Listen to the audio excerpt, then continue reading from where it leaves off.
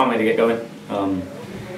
It's mad, this season come round so quick. Obviously we had a strong pre-season, been really happy with the work we've done pre-season on and off the pitch. I think we've headed in the right direction now. It's a case of transferring all the good work that we've done into the first game, which ultimately we know is going to be an extremely difficult one.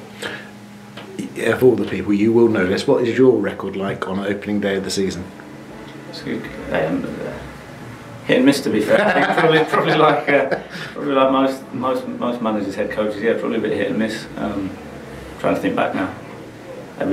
Not a great one last week, I can tell you that. Yeah. No.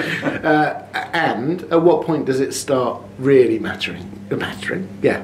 What time does it really become important? Like 10 games in?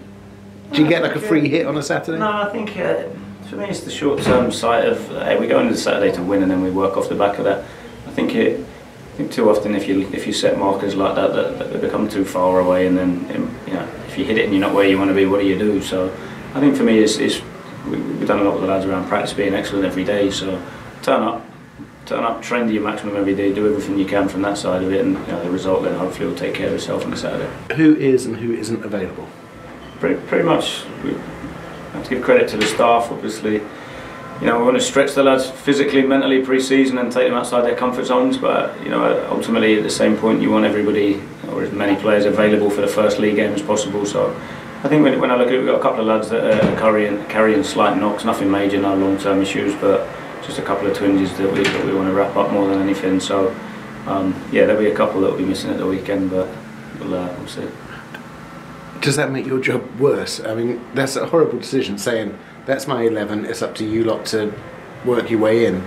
Some of them are going to come knocking on your door, aren't they? Is this the worst time for that? It depends how the result goes on Saturday, right? I think that the players get it. I think I've been quite clear all along. We treat them properly, in the team, not in the squad. For me, really important. They will get treated properly, treated the same. They get the work that they need individually. So they all get coached. They all get stretched to understand their role, so that hopefully when they step on the pitch, they're ready to deliver. And I think the biggest thing is for the players to understand that I think we used 34 players last season.